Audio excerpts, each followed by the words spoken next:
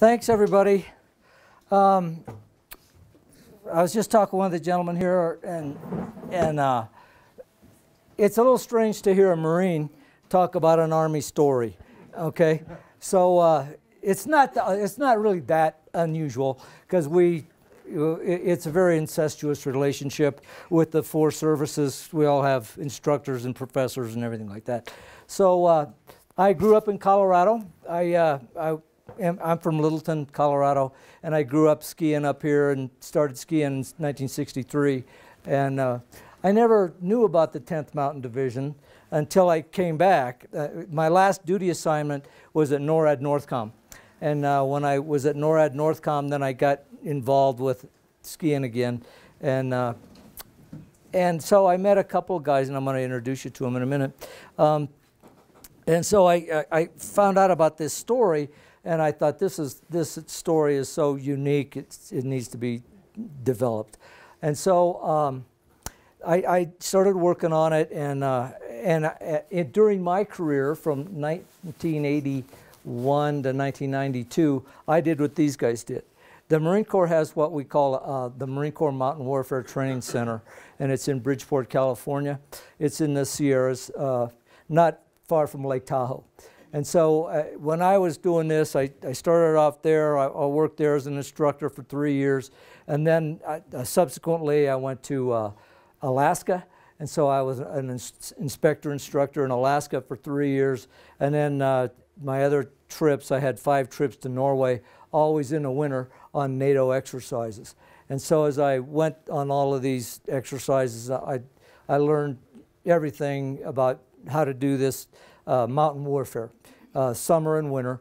And so that's how I got started with it. And then when I came home back to Colorado, I started working on this, and then I met these guys. So this is the story that we're going to hit. And this gentleman in the green shirt, his name is Sandy Treat. Sandy Treat died last September. He was a resident of Vail, and he gave a similar lecture on Fridays at the museum there. The guy in the blue jacket, that is Dick Over. He was a 10th Mountain guy. He was up at Camp Hale. He was a signalman, and he's standing next to the ski trooper statue there at Camp Hale. And the ski trooper statue represents all of the guys that were in the 10th Mountain Division. It's not just for the officers or anybody else. So our story really starts in 1932 when the Olympic Games came to Lake Placid. And so when they came to Lake Placid, there was a radio announcer named Lowell Thomas. And so Lowell Thomas was on the radio, and he was making the calls, and he was telling everybody how exciting it was to be skiing. And the 30s was really the opening years of skiing in America, and that's kind of what it looked like in the 30s. It was pretty primitive, and there weren't a lot of people that participated in it. It was mainly on the East Coast where it really became the most famous, and they began with the toes and the rope toes, and people would walk uphill and do it. So at those times in the 30s, it was then and now that it was the rich and beautiful that could get in their cars and drive from New York or Connecticut, and they'd go up to Vermont and New Hampshire to ski. And so and out west there was a Sun Valley, started in 1936, and there was other ski areas that were starting in the 30s. Winter Park started in 1939.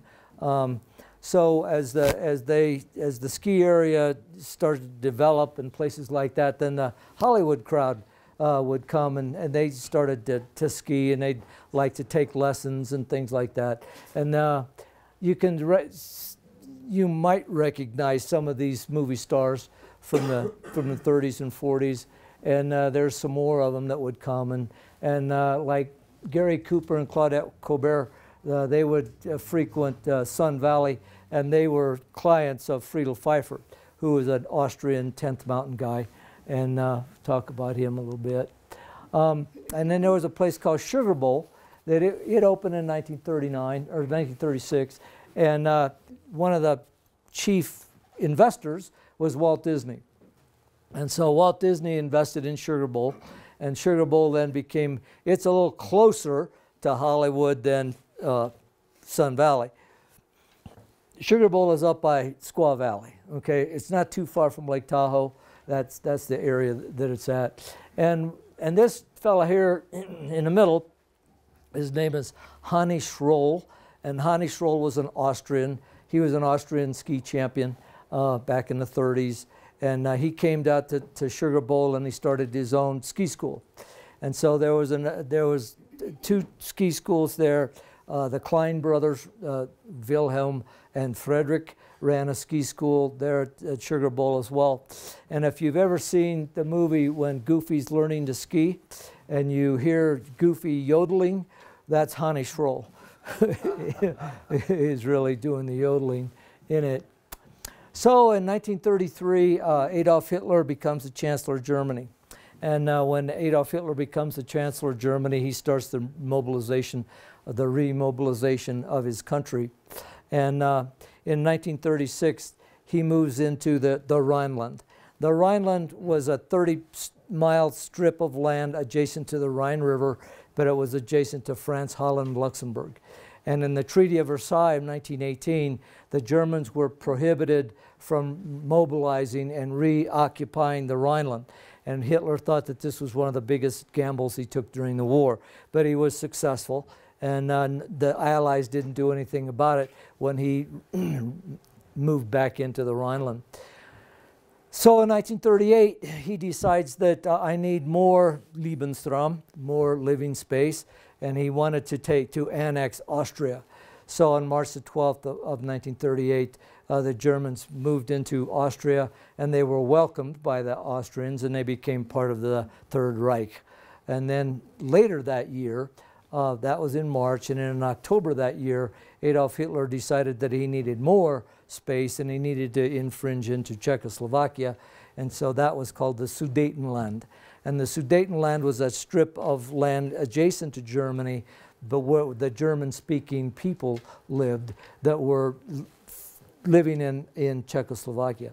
So as he decides that he needs to take that, then the Allies did start to get concerned, but Adolf Hitler says, no, once I have the Sudetenland, then all of my territorial desires will be satisfied, and I won't need to do anything else. And so there was the Munich Pact was signed by Prime Minister Chamberlain and Mr. Dadlier from France, and they signed the pact with Hitler. But then on September the 1st of 1939 is when the Germans invaded Poland. And when they invaded Poland, the Allies now had to react because France and England had made a pact with Poland, and they said, if you are attacked, we will come to your assistance and to your aid. So they had a treaty.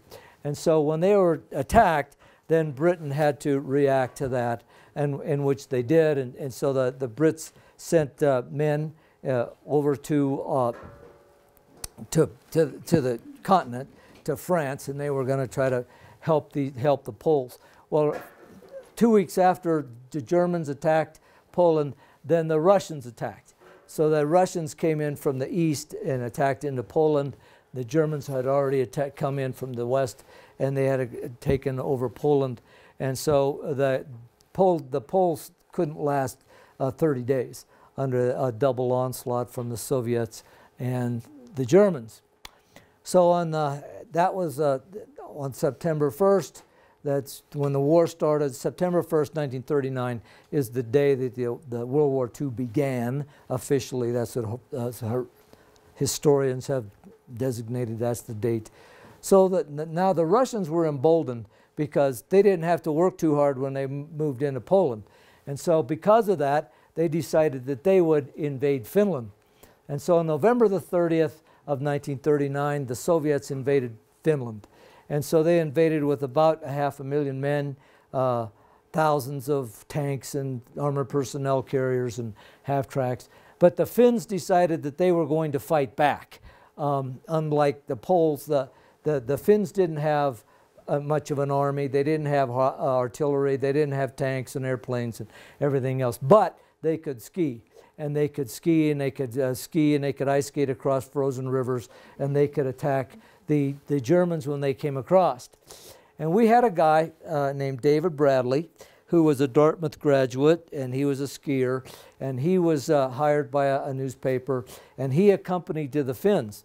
And so David Bradley was sending reports back to General McNair, who was the head of the Army Ground Forces, and General Marshall. And so as Bradley would report about how these guys were doing, these guys were able to hold their own in Finland. The Finns were able to hold their own against the Russians. Well, the Russians, when they came with all of those vehicles, those armored vehicles, the tanks and armored personnel carriers and Amtraks and everything, they have to stay on the roads. The Finns on their skis did not have to stay on the roads.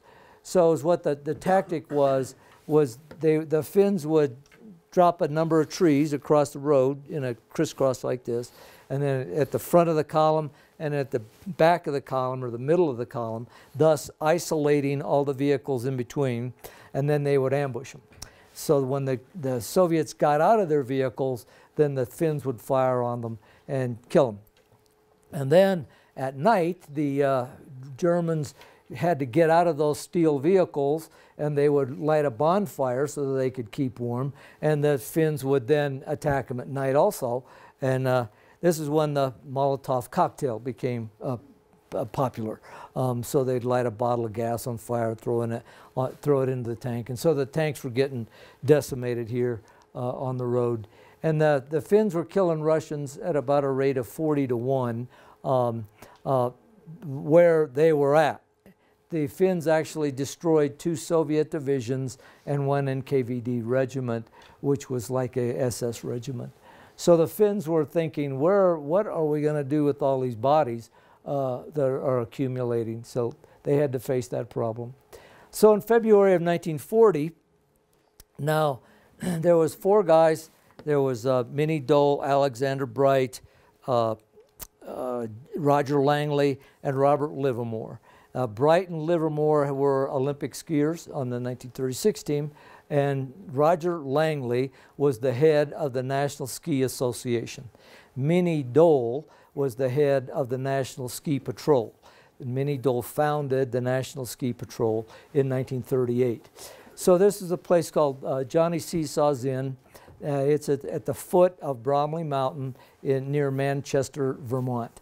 And so they met in this inn, and they discussed, they were reading the paper, listening to the radio, and thinking, you know, the United States does not have the capability similar to what the Finns have. We do not have an army, or we do not have any capability in snow or on skis.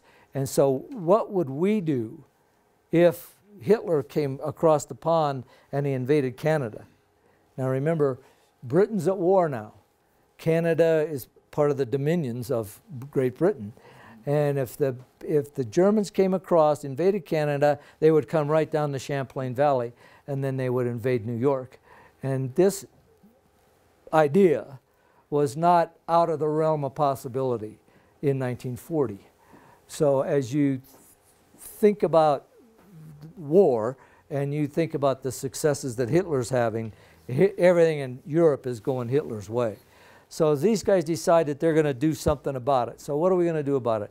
We need to write to General Marshall and General McNair, and we got to tell them we need mountains. We need troops that can fight in the mountains in the cold. So then the next thing that happened, that meeting was in February. In April of 1940, Hitler invades Norway. So when he invades Norway, Mr. Churchill is real upset about this. So Mr. Churchill decides that he's going to send a brigade to Norway to help the Norwegians expel and fight the Germans.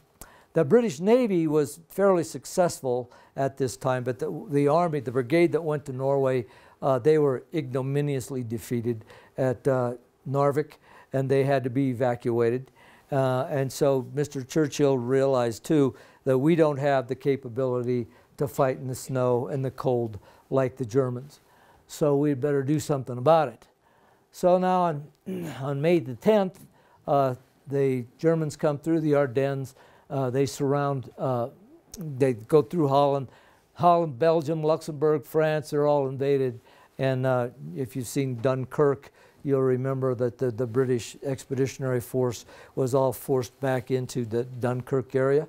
And they had to be evacuated by the home fleet from Great Britain to come over and take those men away.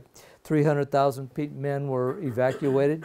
200,000 Brits and 100,000 Frenchmen were taken off the beaches at Dunkirk, but they couldn't bring their gear.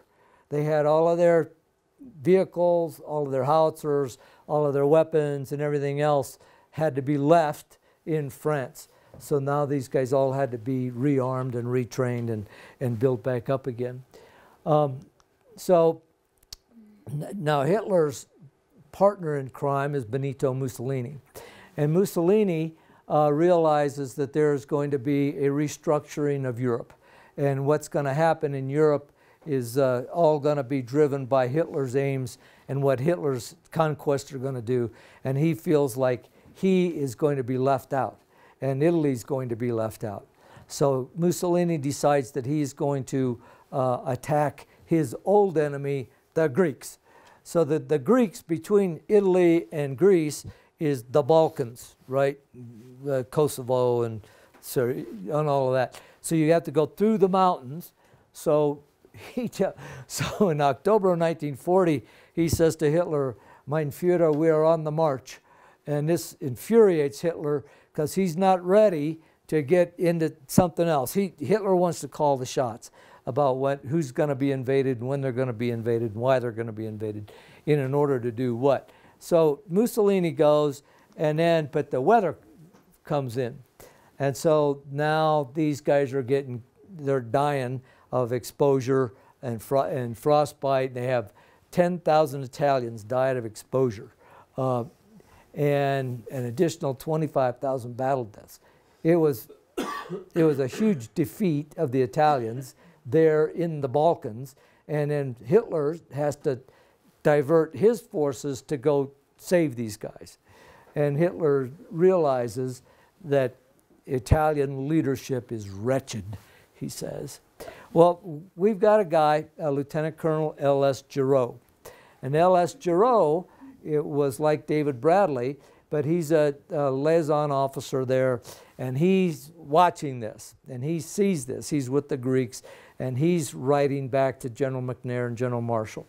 And so he's a lieutenant colonel, L.S. Giraud is, and he's telling them these casualties from cold weather are substantial. And if it looks like we're going to get into this war, we're going to have to get some guys trained in how to fight in cold weather.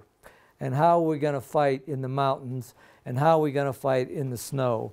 So we've been getting these letters from Minnie Dole, and I'm wondering what we're going to do about it. So they do their analysis, and they figure out that Germany in 1940 has 3 mountain divisions.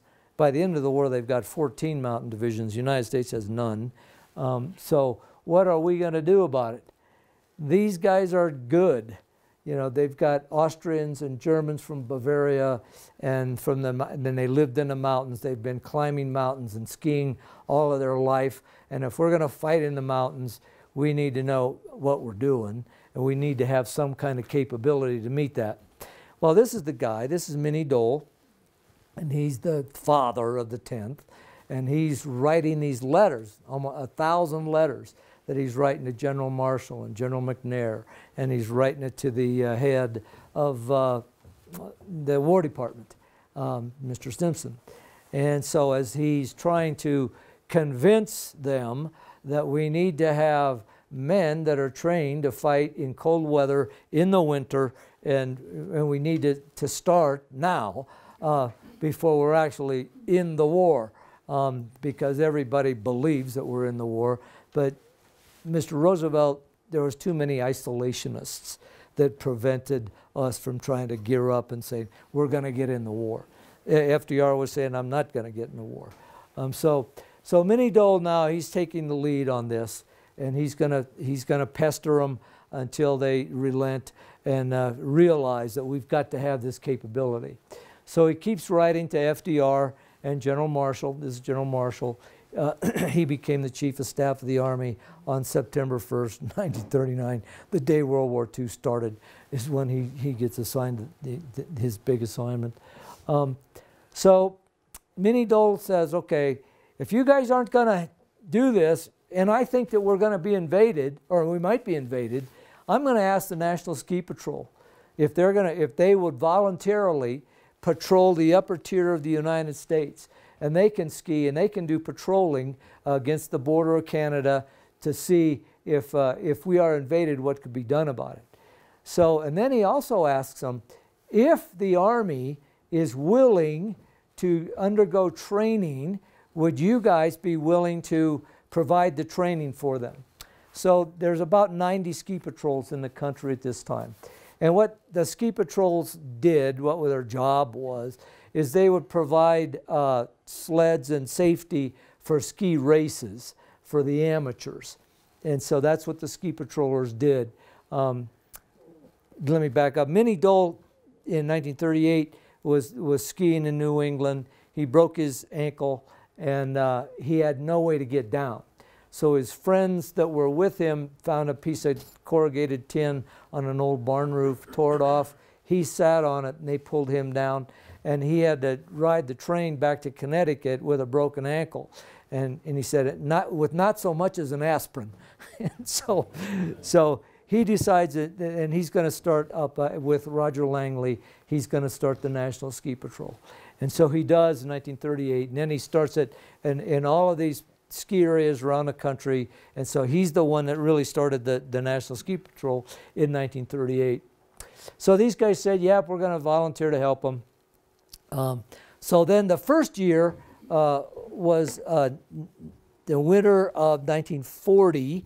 The General Marshall and General McNair go out and they went to 6 different divisions and they said, if you've got volunteers that would like to be trained in cold weather this winter, we'll provide a location for you guys to train. So they had 5 different locations. There was Plattsburgh Barracks and Old Forge, New York. There was Fort McCoy, Wisconsin, Camp McCoy, Wisconsin, and Fort Snelling, Minnesota. And then there was Mount Rainier. And there was 2 divisions on the West Coast in California. And they both, the volunteers from those ski patrols, those early patrols, skied at Mount Rainier. So that was the first winter that the actual skiing was done by the Army under instruction. At the end of that winter, the reports came in, and it was all really positive. So the Army decides, all right, we're going to stand up the 1st Battalion of the Mountain Infantry, that we're going to call it. And it's going to be called the 1st Battalion of the 87th Mountain Infantry. And it's going to be out at Fort Lewis. And so when they put the message out that we're going to start them up, and it was going to be on 15 November of 1941. So that's when the birth certificate of the ski troops is as of that date. So now when guys start hearing about it, they started the ski troops. Yeah, I want to be in the ski troops. So it was an all-volunteer outfit. So if you wanted to go in, then you could volunteer. Then 22 days later, the Japanese bombed Pearl Harbor. And so now we're going to be at war. Congress declares war 2 days later. And so now the recruiting effort really begins. And so there's guys all over the United States, every young man out there that's 18 or to 29 or 30 was coming down to volunteer to go in.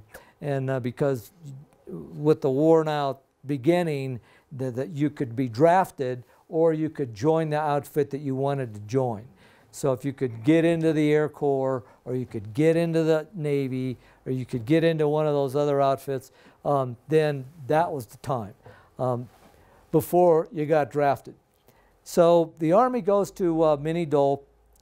He says, all right, Dole, you've been talking about you wanted to start up this outfit of skiers, and you've been telling us we needed this capability.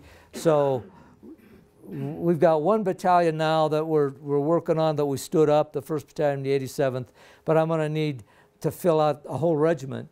So I need 2,500 more guys in 60 days. So Minnie Dole says, all right, I'll get you the men, but you got to let me do it my way. And he says, because we're not just going to take anybody to get into the ski troops. So everybody's going to have to fill out an application. And with that application, they have to get 3 letters of recommendation. And they can come from a coach or a teacher or a priest or an employer or whoever.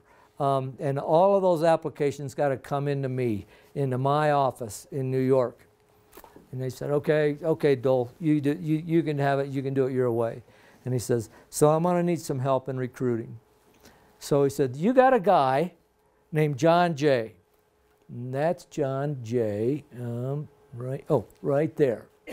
This is him, and that's him.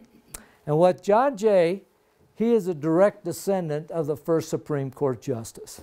Okay, that's his family. So what he had done in his young life, he graduated from Williams College, and he made ski movies. So he would go around and showing his ski movies. And he made a ski movie called Ski Here. He made 2 about going skiing down in South America. And it was Ski Here, Senor, and Ski the Americas, North and South. So those were the first 2 movies he had.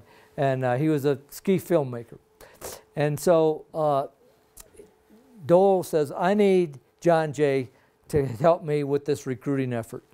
And so he said, okay. He said, you can use Jay. And so what they did was Jay would go around to theaters and show these movies. But Jay said, now I have a friend, and she's not going to get drafted, but she wants to contribute to the war effort. So her name's Debbie Bankart. And so why don't we get Debbie to go around to all of these colleges where they have ski teams, and to every place in the country, and we'll show the ski movies, and we'll have Debbie pass out the applications to get the 3 letters of recommendation. So that's what Debbie did. And so Debbie signed up. She was a family friend of the Jays. And so Debbie, and this girl was the first certified female ski instructor in America. And she ran a ski school at Oak Hill near Bromley, near Dartmouth, near Hanover. And so Debbie, all of 42, all of 43, and half of 44, Debbie was going around the country showing ski movies and getting young men to join the ski troops. And so that was how Minnie Dole was going to do it. And so that's how it started off with those 2 as the main recruiters.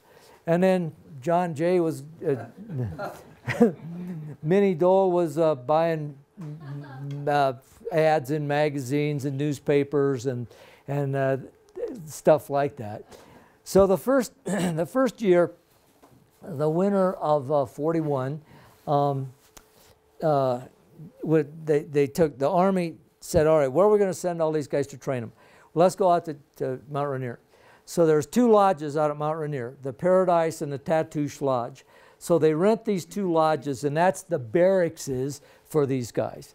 So that 1st Battalion goes out there, and they start training, and they learn how to move cross country, and they had to get out of this idea of just downhill racing, because there was a lot of guys that were skiers from the eastern colleges, Yale, Dartmouth, Cornell, Princeton, Penn State, Penn, any place back east that had a ski team, and these guys they could all ski, and so they all joined up, and but now that you're out there at Mount Rainier, you're going to have to ski cross country, and you're going to have to carry a pack and a rifle. You're going to have to sleep out in the snow. You're going to have to make food out in the snow. You're going to have to be able to keep yourself warm. You have to keep yourself from getting frostbite. So that was how the initial training went out there at Mount Rainier. And so the first battalion of those guys And keep in mind, these were almost all volunteers. But they weren't drafted yet. And there were guys in the Army that could ski, and you could get transferred over into the 1st Battalion of the 87th. And then you're going to build it up. So as that first winter went by, the Army decides, all right, this is going pretty good. We're going to need a lot more than a battalion. We're going to need more than a regiment. We're going to need a division. So if we're going to need a division, where are we going to put it? So at this time, the boss, the head guy was a guy named Lieutenant Colonel Onslow Rolfe. And Onslow Rolfe was a graduate of West Point, and he graduated the same year as Mark Clark, 1917. And so what Onslow Rolfe did, or they told him, we've got the Corps of Engineers is going out, and we're looking for a place where we can build a cantonment area camp for a division of mountain soldiers. So we think we found one out here in Eagle Valley, Colorado, Eagle Park, Colorado. So I want you to go out and take a look at it. So he says, okay, I'll go out and take a look at it. So he goes out and take a look at it, and he says, okay, this is a great place. He goes out there in February, and it's like now. I mean, there's a ton of snow, and there's, you know, so there's everything else. So if we're going to build this big camp for a division of guys, a division then is about 12,000, between 12,000 and 14,000 guys. So it's got to be close to a railroad. So we can carry stuff up there on the railroad, and we can offload it close to the camp. It's got to be close to a hard surface road. It's got to have plenty of snow in the winter, and it's got to be close to rocks where they can do rock training, rock climbing, skills for mountain skills for the summer as well. So they decide on, it's real close to Pando, Colorado. Now Pando was a whistle, it was formed by the Denver and Rio Grande Railroad to be an ice station. And it served as an ice station from 1903 to 1935. And then because they'd made these ice ponds, and then the ice would freeze, they'd saw it up, they'd put it into these concrete buildings up there to keep it for the summer, because there was a lot of produce. Then they needed ice to go to Grand Junction and all over, right? So, and those 3 concrete buildings are still there. If you go there, you see these enormous, great big concrete buildings that are there. All right, so that's Pando. So this is where we're going to build a camp. We're going to be close to Pando anyway. So for this crowd, I don't think I need to show you where it is, but Copper Mountain is right here, and you come, this is I-70, and so you come down I-70, you go down 19 to Leadville, and then from Leadville you take 24 up, and this is where Camp Hale is. Now if you keep going, you'll go to Minturn, and you go back to I-70. Okay, so now you know where the camp is. So they start building the camp in April of 1942, and we're going to work on it through November of 42. And what happens to the guys, the soldiers, they're out at Fort Lewis. Fort Lewis is 45 miles away from Mount Rainier. So when springtime comes, you can't stay at Papatouche and Paradise Lodge anymore, so you had to go back to Fort Lewis. So they're kind of waiting. Now they start building, and so they send a lot of those guys, and they send them out to Fort Carson, Colorado Springs. So they're in Fort Carson. They're still starting to build up the rest of the 87th Regiment, and while these guys, the contractor firms come and they start building Camp Hale. So they're going to work on it from April to November, and there was thousands of contractors, builders. And so it's going to be named after this guy. He's a Colorado boy. He went to East High School, graduated in 1977. If you know Denver, you know East High School. It's still there. He had a brilliant record at West Point, real high grade point average. He was with Teddy Roosevelt at San Juan Hill when he went up. So that's who we're going to name the camp after. Perfect guy. The Corps of Engineers comes out to Eagle Park, and they straighten out the Eagle River, and they straighten it out, and it goes right through the camp. It's as straight as a string today as it was when they built it in 1942. So they built over 800 buildings out there. It was about $31 million in 1942, which would be $31 billion today. It's about the same as building a football stadium. So they built 800 buildings, and there's all kinds of buildings, and that's kind of what it looked like. There was 3 theaters, 3 PXs. There was a hospital. There was even about 200 German prisoners of war that were out there. They had housing for civilian personnel, for like plumbers, electricians, and teachers, and all that kind of stuff. And they had about 3,000 mules. So, like, this part of the camp is human population. These are soldiers down here, and from here back is mules. And so they had veterinarians, and they had and everybody had to learn to take care of the mules. So yeah, everybody went to mule school.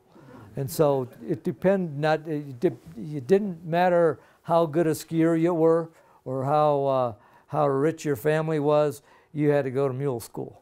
And so you had to learn to water the mules, curry the mules, feed the mules, ruck out the stalls, and everything else, because that was just part of it, part of being there. So Minnie Dole decided it's harder to get skiers to join this outfit because we don't have that many skiers in the United States. So we're going to have to change the application process so that we can get guys like lumberjacks and cowboys and forest rangers and blacksmiths and all other kinds of guys that can help us, that can fight and handle the cold weather and living rough. So one of the cowboys that joined was Jim Like, and he was a champion, and he was really getting to be good as a champion rodeo guy when he went into the Army. This is Paul Petzel. He was he was a climber. He ran the climbing school at Yosemite. He later in life started the NOL, the National Outdoor Leadership School. But when he was 18, he was part of the American team that climbed K2. But somebody got sick on that climb, and he didn't make it all the way to the top. But K2 is harder to climb than Mount Everest, and so because of the technical parts of it. So he came down, but he was known as the highest man in America. Peter Gabriel was from Switzerland. He was a big guide over in Switzerland, and he guided all through the Alps and the Himalayas and Alaska even. He came into the 10th, and this guy was the best skier in the world at the time. Walter Prager. He had won the Kandahar in 1931 and 1933. In 1934, he was a world champion in the downhiller. And then Walter, after he had all those championships, he came to America, and he was the coach of the Dartmouth ski team. And so the years that Walter was the coach of the Dartmouth ski team never lost. And he was regarded, everybody regarded him as the best skier in the world. These two guys, both Austrians, Tony Matt and Luigi Fogger. Tony was an Austrian champion, Austrian downhill champion and slalom champion. Luigi Fogger was an Austrian ski jumper, but he also ran a ski school. And then a lot of these guys just went on to great fame and fortune. That's Friedel Pfeiffer. He's the guy that started Aspen. There's John Jay again. After the war, he went on he continued making ski movies. This is Steve Knowlton. He was an Olympian on the 1950 team, and he moved to Aspen. He just always considered himself Aspen's first ski bum. He started a nightclub there called the Golden Horn, and he ran it for years and years. This is Larry Jump. He had quite a background of skiing and climbing before the war, but that's the guy that started Arapahoe Basin. And then there's Pete Seibert. He's the one that came back after the war, and he founded Vail. So that was some of the guys that were going in at the time. You know, Pete was only 18 when he went in. Toger Torkel held the world record for the ski jump. He was the ski jumping champion. He came to he set the record in Michigan, Iron Mountain, Michigan, and I think it was 289 feet that he jumped when he held the world record. And he was the most liked guy, and he was the most famous guy in the 10th because of his world record and just his effervescent personality and how charming he was, and everybody just loved him.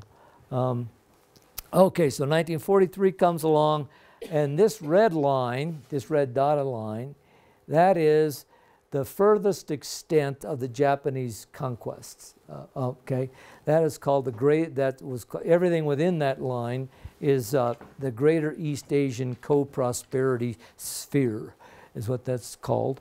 And there was two islands, Attu and Kiska, and the Japanese had come over and they had landed and they'd taken those two islands.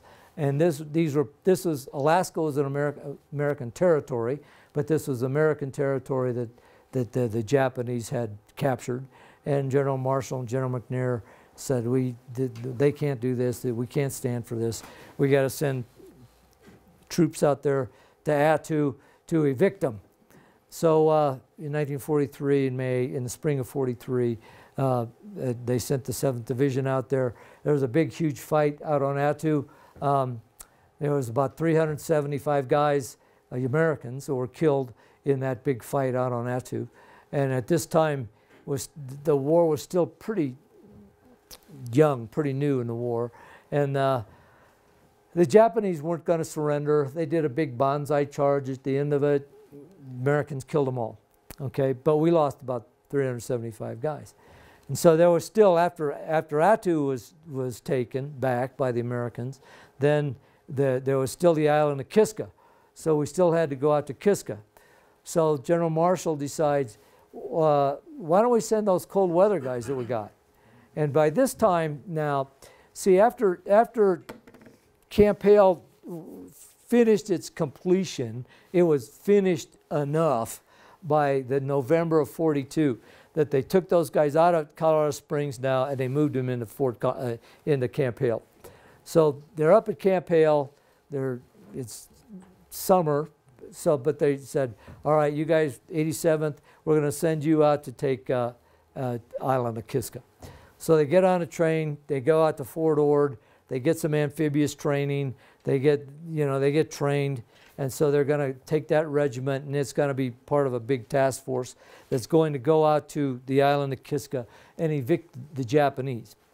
So then it was called Operation Cottage in August of 1943, 34,000 guys, and the 87th was just part of that task force. But their mission is that they're going to go ashore, they're going to climb up to the top of the hills, and they're going to hold the hills while the rest of the infantry troops come in behind them. And they don't know exactly how many people how many Japanese are going to be on that island, but that's the size of the task force that goes out there to retake Kiska, 34,000 guys. And they thought that there was only about 2,000 Japanese on that island. So when they land on Kiska, they go ashore at night. It's very foggy, but there's no Japanese down by the shore. And so they go in, and in the 87th, those guys start climbing up to get to the top of the mountain. And the mountain, the top of it, it's like a big U, okay? And so there was some guys on this side, and there were some guys on the other side, and it's very foggy, and it's nighttime. So you look across, and you think you see a Japanese soldier, or you think you see the enemy, and so they start firing. And so they keep firing, and they fire each other, and it's an intramural firefight. And so there's 23 guys killed, that we killed each other. And so the 87th, there was 23 guys that were killed there. And as they stopped the firing, and then the morning came, and then they started looking around all over the island, there were no Japanese on the island. And so the Japanese had evacuated the island a month earlier. And so the 10th, or those guys from the 87th Regiment, they were stuck out on Kiska till about December, till they could go.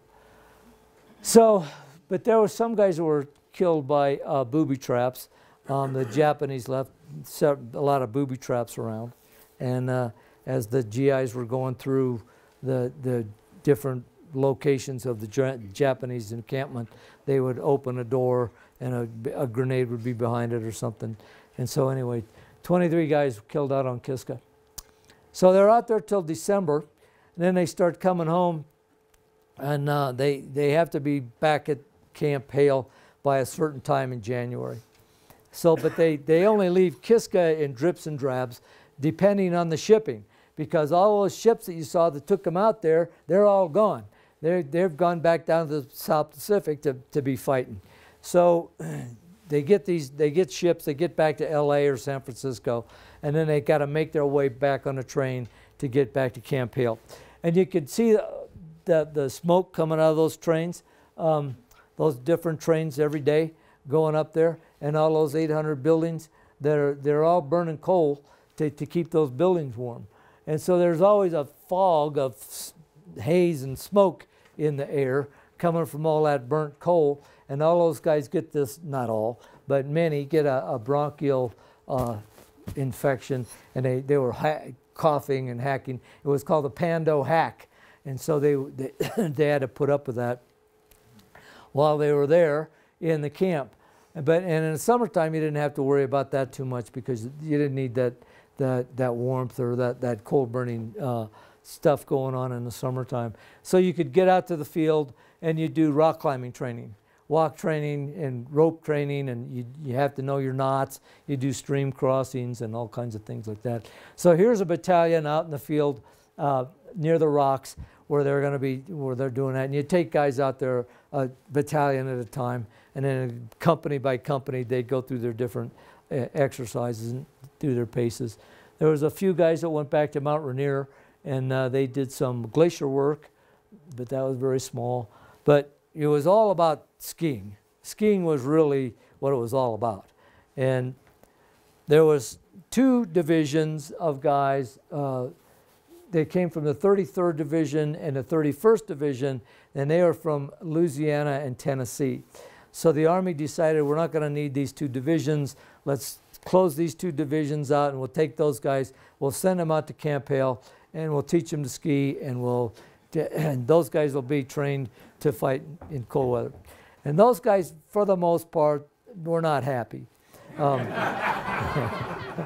So they called their skis torture boards, and they would break them up and burn them, and they were griping about it all the time. So here's a group of guys learning a kick turn by the numbers. And then on most days that you would have a squad, and you'd have a guy, the squad leader and the instructor has that white piece of tape on his sleeve, and that was the only indicator that the guy was that he was the ski instructor. So then you could get out to the field and you go on an exercise, and you go out there to bivouac, and you'd camp out for a week, and you'd be out there, and then they'd have to bring you the food and stuff like that. And they'd bring you the food, and they'd bring you a tent and stuff like that with the mules. And the mules were hauling a lot of that gear out there to the field, and this is kind of what they look like. And most of the mules belonged to the artillery, because they had to haul those cannons and all those mortars and stuff like that. And here's a young trooper with his mule, and every artilleryman had his own mule. And so he would take him, and there's part of a 75 pack howitzer on the back of that mule. And that's what a mule looks like. That's an artillery mule that's fully packed with all the stuff you need to put for a 75 millimeter pack howitzer on. So they also did some experimental work with over snow vehicles. And they were learning to use this stuff. these two guys here trying to ski or, and that's pretty poor form probably. But these guys did a better job. They're skiing behind a weasel. Okay, Mr. Churchill wanted a weasel after the debacle in Narvik in Norway. So he wanted an over-snow truck that he said he wanted. And so Studebaker said, all right, we'll make one. So Studebaker Company got the contract to make a weasel. They made 3 different variants before they got to the T29. Was the last variant that went to Italy with them. And here's some guys ski-oring, and it's a lot easier to ski-or going uphill than it is going downhill. So these guys kind of look like they know what they're doing. They tried dogs for a while. That didn't work. Took too many soldiers to take care of the dogs, and it was just too time-consuming. And if you don't have a weasel and you don't have a mule, and you have to revert to manpower, and you can see these guys are carrying their packs, and they're pulling that rope to pull that toboggan up the hill. And you can see the wind is up, and that's when it's really fun out there, being out in the wind like that. And sometimes you had to make a path so that the mule could go in it. Because if snow comes up to a mule's knees, he won't go. And if it comes up to it touches his belly, then he just lays down and he won't get up. So then when that happens, you have to take all the gear off of the mule. Then the men have to pack it, and then so you pack a path so the mule will go through it. And you see this mule isn't carrying anything. So they're packing the way for them. And the ladies came in 1943. The ladies came out there, about 200 women. The WACs came out, and they were there when the guys got back from Kiska. So when they came back from Kiska, they got to, their morale all went up. And the ladies got all kinds of jobs. You know, they were clerical, they worked at the hospital, they worked at the motor pool, they drove trucks, they drove everything. They did all manner of jobs that you could do out there. And they were very much appreciated. So Minnie Dole kept advertising, and that's Walter Prager on the cover of Life magazine there. Oh, and the movies, the Warner Brothers came out there. So there's 2 movies supposedly that were made out there. The first one was called Mountain Fighters, and it's in Technicolor. And it's about a 21-minute long movie. You can find it on YouTube, but you can't go buy it because Warner Brothers has the copyright on it, and so you can't find it anywhere to buy a copy of it. But it's pure 1942 or 1943, and it's pure propaganda. But it's pretty cool. And the other movie they made was I Love a Soldier, and it was terrible. So it's a black and white movie, and there's hardly anything about Camp Hale in it. There's about 6 seconds of a shot of Camp Hale with snow on it, and there's no other relationship to the movie. And this nut Sonny Tufts was in it, and yeah, forget it. So when you're out there, regardless of the winter, you're going to have to go train. You're going to have to go to the rifle range. You're going to have to go to the grenade range. You go to the bayonet range. You're going to have to do all of that stuff to train. They had a couple of indoor ranges with a .22 that they could do their marksmanship training with, but this is the rifle range, and there's 100 targets down there, and I'll show you what it looks like today. There's the range itself is still there.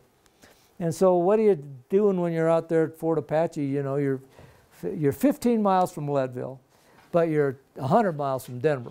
And so what are these guys thinking about? You know, they're like every other soldier in the world, at that American soldier in the world. And then there was this place in Leadville, 15 miles away. And this place is still there. It looks just like it today. And this was 1879. This is where Doc Holliday shot his last man was in that bar. So when we go out there for Memorial Day or anything like that, we always end up there at the Silver Dollar. But that's one of the places they went. And sometimes Leadville was off limits because the Leadville had minors and prostitutes, and so there was either fights or guys were getting venereal diseases. So before you could go out, you always had to get the safety brief before you go out on furlough on Friday night. So you could usually, then and now, you could usually go out after 4:30 p.m. on Friday afternoon. You didn't have to be back till formation Monday morning. And so the base commander would give the safety brief, and he'd get everybody into the field house, and he said, all right, gents, if you engage with those prostitutes out there, they will give you venereal disease. So abstain from that. Don't do that. Stay away from that.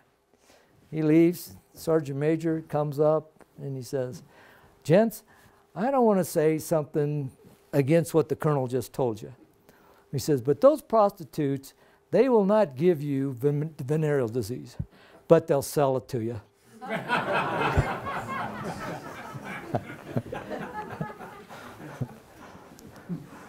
One of their favorite places to go is to Aspen, and then this is the Jerome Hotel. It's on the National Landmark, still there. It's a very swanky place now. But this is where they went, and they would come across from Camp Hale, and they would stay there, and they could stay overnight, and they could get a dinner and a breakfast for like $1.50. And so all of these guys loved it. And so personal story is this guy right here. His name is Eben Joy. And so one day I was skiing at Arapahoe Basin, and I had my helmet on, and I had my 10th Mountain sticker on my helmet. And the guy comes up and he says, you in the 10th Mountain? I said, no, I'm not in the 10th Mountain. I wasn't in the 10th Mountain. I just know about 10th Mountain. He goes, my dad was in the 10th Mountain. And he says, you know that picture of those guys standing in front of the Jerome? And the guy standing there with a beer? He said, that's my dad. That was a true story. And so all these guys, there's actually 6 guys that were there today, and the guy taking the picture, that's his car. And so these guys were all good skiers. Somewhere I've got all their names written down, but I can't remember all of them right now. But anyway, that's the old Jerome, still there, still a beautiful place, lovely place to go. And then when they went to Denver, they would like to go to the Brown Palace. So when they went down to the Brown Palace, Steve Knowlton said that this was our unofficial weekend headquarters, is when we went down there. And when Steve Knowlton came back from Kiska, it was New Year's Eve, and it was just turning from 43 to 44. And so Steve Knowlton and 2 other guys, they got a room on the top floor, and at the stroke of midnight on New Year's Eve, they tied the ropes off at the top of the balcony, and then they rappelled down into the lobby. And Knowlton said we were met by the unwelcoming committee, and he said we told him we wouldn't do it again. So that was Steve. And then in March and April of 44, they had what was called the D series. That stands for the Division Series. It's a test. And it's because General McNair required every division that was going to go overseas to be tested before they went to ensure that they could accomplish their mission. So it's called the Division Series. And when it went, it was supposed to go for 6 weeks, but it only went for a little over 3. In the end of February, well, it went from March 24th to April 15th. And it was, when it started off, it was freezing cold, 32 below. And all 14,000 guys went to the field. And they had a new commander then named Lloyd Jones. And he said, everybody's going to the field, everybody, and if you come back and you're sick or whatever, you can't go in the barracks. You're going to have to stay in a tent because I want everybody out there. So everybody goes, and they passed. They passed the test, but they hated Jones. Jones was the CG at the time, the commanding general at the time, and So then they come back in April. May comes along. You're just getting ready to start training for summer and getting the ropes out and getting things ready to go. And everybody's beginning to think, what's going to happen to us? What's going to happen to us? And then on D-Day, on June the 6th, the Allies land, and they leave England and they go into France. And so now they're really thinking, what's going to happen to us? What's going to happen to us? Here we are. We're a division now. We're at 12,000 guys. We've got 3 full regiments, 3 full battalions of artillery. We've got all the attachments and everything else. What's going to happen to us? And they don't know what's going to happen to them. They really begin to wonder, and then they get their orders. And they said, okay, we're gonna send you guys from Camp Hale down to Camp Swift, Texas. And they're thinking, what the hell are we going to do in Texas? And so they get down there. They leave in June. They get down there, and the only uniforms they have are their wool uniforms. So they get off the train, and you know they're sweating, and they got to carry their sea bag and their pack and their rifle and their helmet. And they have to go over to the barracks where they're going to be, and guys are falling out because of the heat stroke and heat. It's terrible. So they're going to be there at Camp Swift for 6 months. So what are we going to do at Camp Swift? Now they're really worried because they think that they're going to be broken up by battalion or company by company, and they're going to be used as replacements. So they think that they're going to be going piecemeal. They don't think that they're going to be going as a division. But they get more training down there at Camp Swift, and it was training that you couldn't get at Camp Hale. At Camp Hale, there were no artillery ranges, for example. And it also, at Camp Swift, they're going to get a little over 2,000 more guys. They're going to get heavy weapons. They're going to get the 81 mortars. They're going to get the 50 cal weapons, machine guns. Each battalion is going to get a 4th company now. So as they see all of this buildup happening, they're beginning to understand they're not going to send us piecemeal. They're not going to break us up as replacements. So they also get this guy, and this guy's going to be the new commanding general, George P. Hayes. And he's a Medal of Honor recipient from World War I. And he's the one that's going to take him to Italy, and he's the one that's going to enjoy the training and be the recipient of all of the elan that has already been developed in the ski troops. And so Hayes is going to love them, and they're going to love him. So the 1st battalion that's going to go overseas, George Hayes takes over on Thanksgiving Day of 1944. And when he comes, and he tells them, you're going to have to send your wives home. Go home on furlough, tell your families that you are going to war, and you are getting a combat assignment, but I can't tell you where you're going yet. And I will tell you that once you're underway, where we're going. So the 1st regiment to go is the 86th Regiment. So the 86th gets their orders, and they're going to go to Camp Patrick Henry, which is up by Norfolk, Virginia. And that's where they're going to go get on the ship. So the 86th leaves, and they go up to Camp Patrick Henry, and they go. And they're going to go work for this guy, Mark Clark. He's at the time when they leave, he's got the 5th Army in Italy, and he's in charge of the 5th Army. And he was one of the early advocates for standing up mountain troops. That when he was a young lieutenant colonel before he became a general, he was one of the guys that said, we need these. So they get on the ship, they get underway, they end up in Naples. This is what Naples Harbor looked like. There were sunken ships and turned over ships everywhere. The city was a shambles. All the people living in Naples were living in shambles. The little kids were urchins with hardly, ragged clothes and shoes and everything else. Very, very, very poor. And so for these guys, most of these guys had never been outside the United States. Most of these guys had never been on a ship before, let alone an airplane. So when they get there, they see all of this, and they feel sorry for them all. And who do they see when they get off the dock? They're walking down the ship. Is Debbie Bankart. Debbie had, when they went to Texas, she goes to Minnie Dole and says, I want to join the Red Cross. Will you give me a recommendation? He gives her a recommendation. So when they go to Camp Swift, Debbie goes to Italy.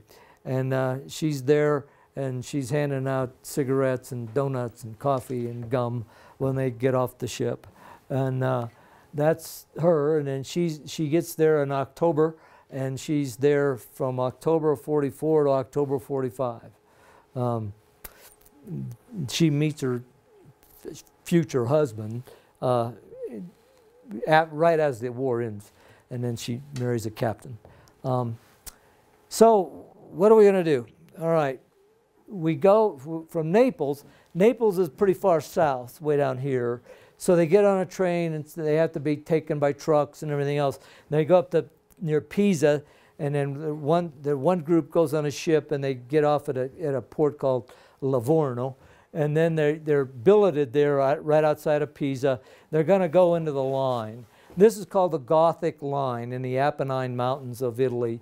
And the blue is Allied forces, all right? So as I go through this, the 92nd Division was an all-black division, okay? They had white officers and black troops. Task Force 45 is who the 10th is going to replace. Task Force 45 was a bunch of anti-aircraft gunners, but you didn't need anti-aircraft now because we'd already driven the Luftwaffe from the sky.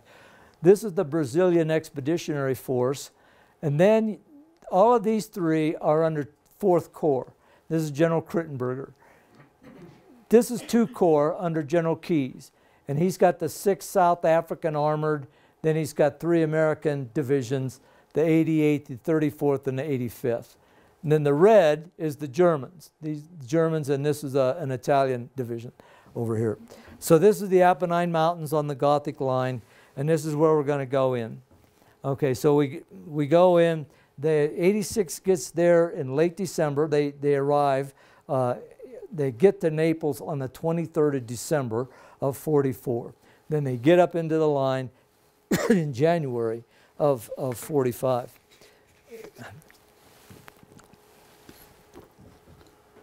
Excuse me. If any of you guys got any questions, ask it while we're here instead of trying to save the question to the last, okay? So, because I can go to any depth you want here. All right, so here we are. We're in the fight. We're facing the Germans, and General Lucian Truscott has now been promoted to be the head of the 5th Army. And then he comes to General, he says, Hayes, come on up here to the CP. I'm going to tell you what you're going to do. And so he says, there's a series of mountains here. And in order for the Allies to go north, there's 2 highways, Highway 64 and Highway 65. We've got to be able to control these 2 highways so that we can move north. At this time, the Germans control all the high ground, all that terrain overlooking those highways, and we can't move up those highways. We can't push the Germans out of Italy until we have those 2 highways. So we have to take the high ground so that we can control the highways. So he says, okay. So he says, all right, where you're going to go, you're going to have to take this set of hills here, and then we're going to move on so that we can advance. All right, now, so here's the tactical situation, all right? The Allies have tried to take this mountain 3 times. Every time they've taken it, the Germans have counterattacked and pushed them off of it. So what General Hayes decides is the reason they couldn't hold it is because the Germans had this mountain, and they would put artillery on the backside of the Allies when they took the mountain. So in order to keep the artillery, the German artillery, off of our attack, we have to take this mountain first. And this is Riva Ridge. And this is where they really made their money. This is where the whole reputation of the 10th Mountain Division comes from, is the night that they take Riva Ridge. So what Hayes is going to do, he's going to take 1 battalion, and that's the 1st Battalion of the 86th, and they're going to climb up 4 different routes with 5 infantry companies, and they're going to take Riva Ridge. They're going to do that, and they're going to climb that at night, and get up there, meet the Germans on the morning of the 19th of February. And then the night of the 19th of February, the rest of the division is going to attack and take Mount Belvedere, Mount Gorgolescu, and then move out. Now this ridge is about 3 miles long. This ridge is about 7 miles long. And there's a number of hills back here on this side here. So this guy's name is Lieutenant Colonel Hank Hampton, and that's his battalion, and he's going to climb it up here. And at the far end down here is Piazza di Campiano, and that's a First Lieutenant Jim Luce, and his platoon is going to take that, and that's where the crux of the battle really takes place, is down here by Luce. And then the rest of the battalion takes this ridge, and then that night, the night of the 19th, is when this big fight's in. So there's going to be 1 battalion here, there's going to be 6 battalions here. There's 1 battalion in reserve, and the other part of another 2/3 of a battalion is down here ready to reinforce Riva Ridge. Okay, so they're going to attack it in the morning, and what Hayes tells them is when we leave on the evening of the 19th, your weapons have to be unloaded, because I don't want a repeat of Kiska, and because I don't want anybody firing at night, and the Germans are going to see that muzzle flash, and then they'll bring the artillery down on you and everything else. So the 6 battalions then are going to attack here, and they're going to go. So that's what happens. They attack it, and they take it. And who's going to take it? Who's going to take these mountains? You know, it's these guys. It's me. I got my 3 letters. I'm ready for this. I can do this. So that's them. And that's what they look like. That's what we look like when we were young and strong and beautiful. Now we're just beautiful. And this guy up here with his tongue sticking out, I'll show you him in a minute. So that was them. That's what they look like. That's Riva Ridge. That's Riva Ridge that 1st Battalion of the 86th is going to have to climb at night with gear, carrying weapons and bullets. And yes, sir. What's the vertical they have to do? This is about 3,000 feet, okay? It's a little less than that, about 28, but the highest mountain there is Mount Busso. And that's like 3,800, that's the tallest. But they weren't going to the top.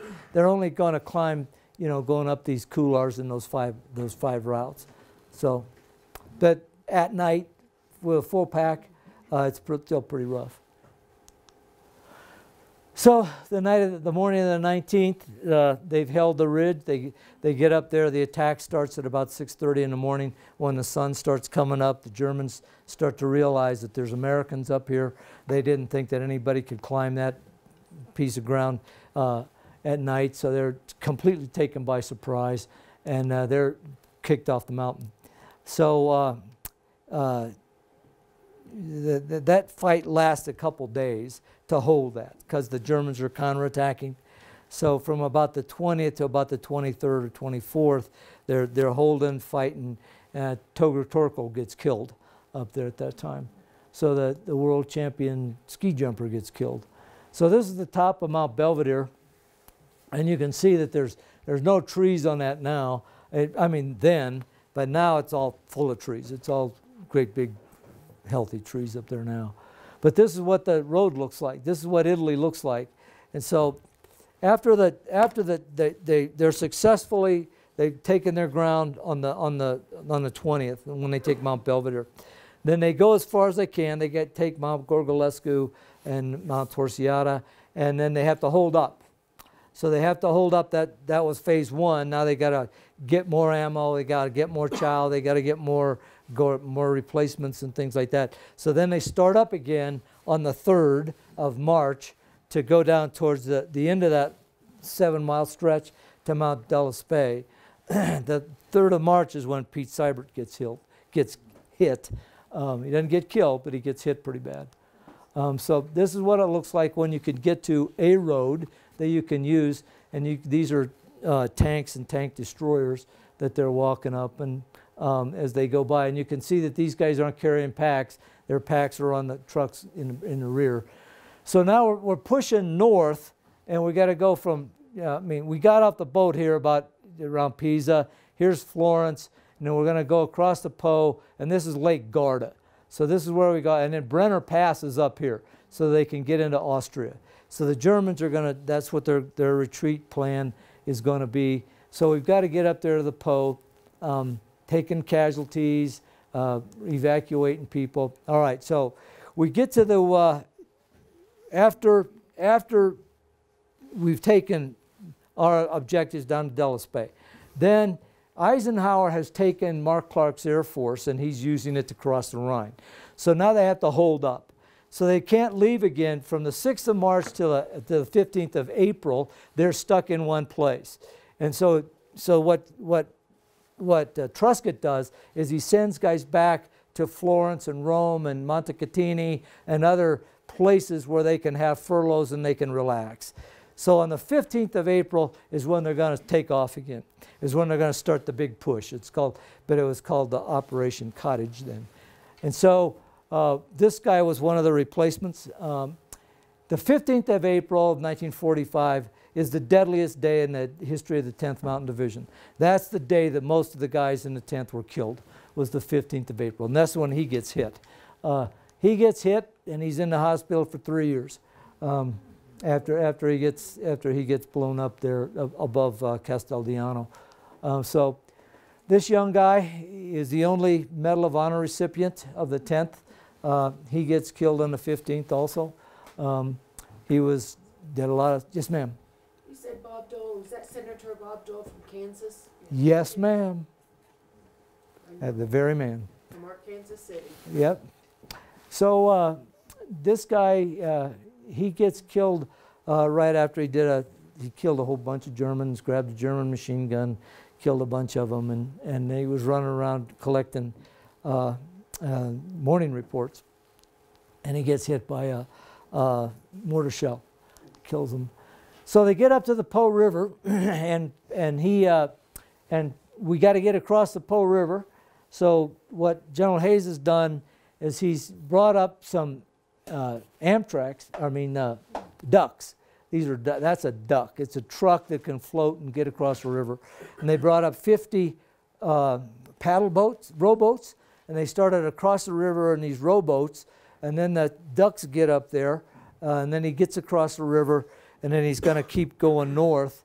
And General Truscott comes up to Hayes, and he said, "George, don't get across the river. I don't have any way to support you if you get across the river." And Hayes says to Truscott, "Oh, do you want me to bring him back?" And he said, "No, don't bring him back. Just get up there and establish a good beachhead." And so he says, "Okay, we'll do that." So he gets across the river, and now the Germans have crossed the river too, because they're being decimated, because our Air Force is killing them right and left, burning them. The Germans couldn't move in the daytime.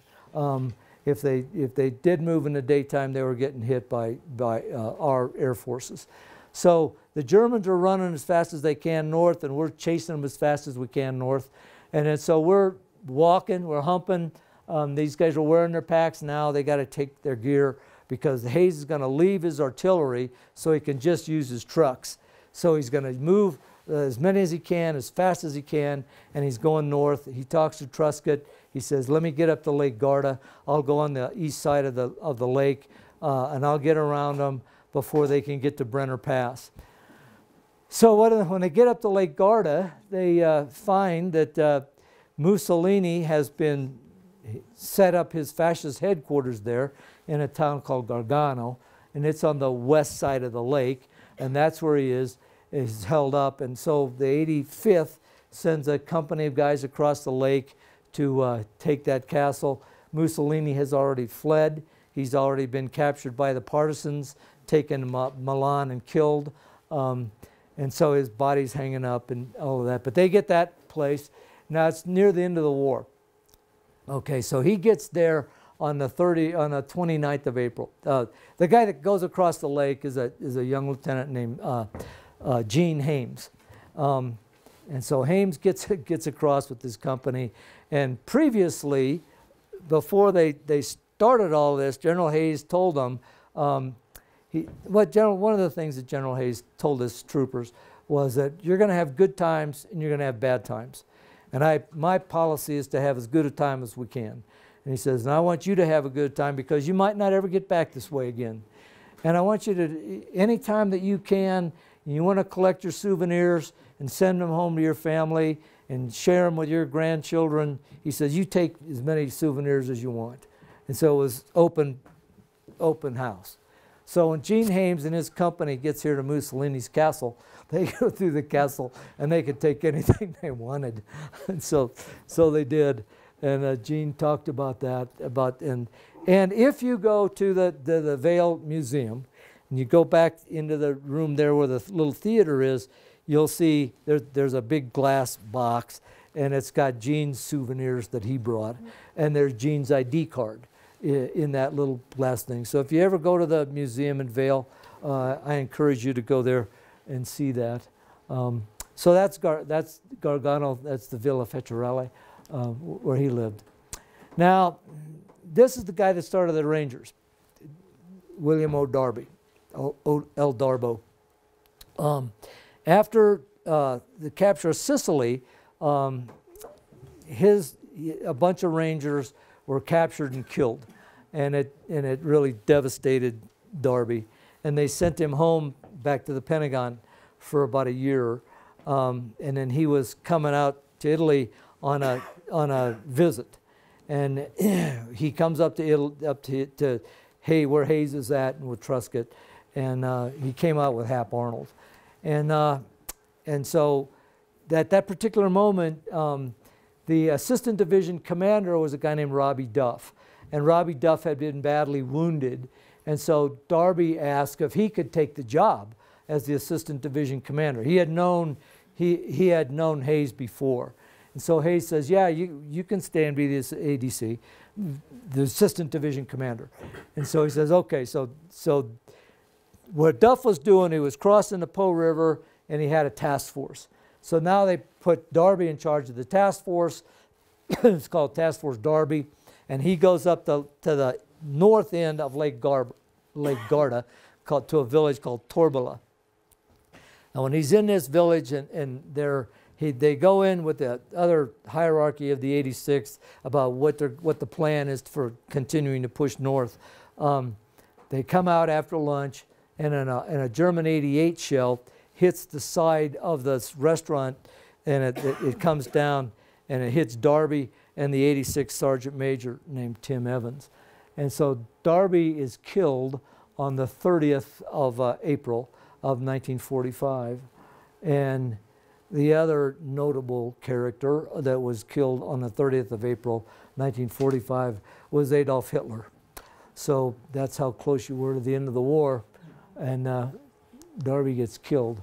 Then on May the 2nd, the Nazis surrender in Germany, and then the guys are all relieved. General Hayes has to go up to the north end of the lake, and he has to collect the German commander, General von Singer. And General von Singer, that's General von Singer, he was not a Nazi, he was a Catholic, a strict Catholic, and a Rhodes Scholar. And he could speak perfect English, and so he retired, or so he surrendered, and then General Hayes took him down to Florence near to Mark Clark, where he formally surrendered all the Germans in Italy. So this was Casteldiano. Bob Dole was hit not far from here. And so now that the war's over, all of the Italian people start coming out from wherever they were hiding, and they start to go back to their homes and things like that, or what was their homes. And so everybody's pretty happy now, and you see all of the young women that are out and seeing the soldiers. And then the Italians are showing the soldiers where they've been hiding all their wine from the Germans. And even the Germans are showing the GIs where the Germans were hiding their booze too, because they were finding these boxes of booze, and it says marked reserved for the Wehrmacht, and so they find all of this stuff, and then they were passing it around, and General Hayes said, I want every soldier in this division to get 2 bottles of champagne, and I want every officer to get a bottle of cognac. And so this guy is the father of a guy named Flint Whitlock, and Flint Whitlock's a writer, and he's one of the descendants, lives in Denver. And so that's his dad, and so everybody was very, very happy here at the very end of the war, and so they could take off and they could do, you know, go back to what they were doing. Now, so with nothing else to do, they decided, well, we might as well have a ski race. So they, so they have a year before they had a ski race at Camp Hale, and it was called the first annual military ski race, and it was set up by a guy named Ralph Brommigan, and Brommigan was one of the writers of most of the songs, and everybody loved Brommigan. Brommigan had been killed, so they set up this ski race, and who do you think won it? The greatest skier in the world, Walter Prager, first sergeant. So these guys, they get on the boat and they come home. Yeah, they had to go to over near Trieste for 2 or 3 weeks to keep Tito from infringing into Italy, and he had to stay over there on his side of the river. So they came over, they came back.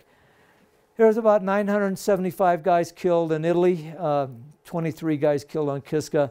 It was real close to 1,000, the guys that died of wounds later.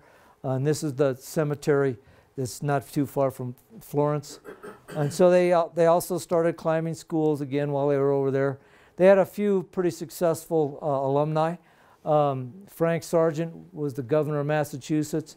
Bob Dole ran for president in 1996, and he was the president of the Senate. And he had a real good political career.